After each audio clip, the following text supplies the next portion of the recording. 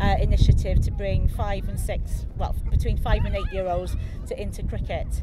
And we've got a very healthy junior section without the 5 and 6 year olds. We've got, I think, over 150 junior members, and we've got here today in the extra 17 young budding stars.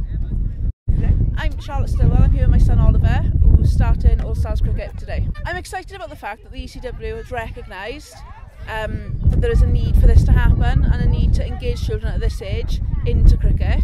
It's a perfectly safe environment for them to come and play and just have a go. It's the only way you're going to get children interested in the sport.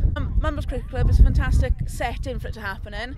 It's complete open space, it's very well set up and organised. Perfect place.